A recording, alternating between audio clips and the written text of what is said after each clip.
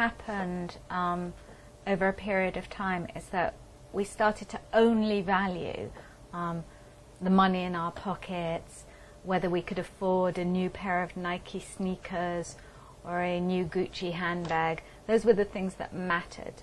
Success was only valued in material terms. But what kind of a society will we have if that is all that matters?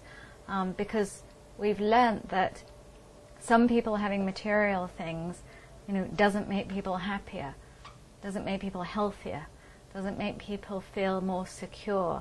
So we need to rethink what kind of values are going to drive us moving forward.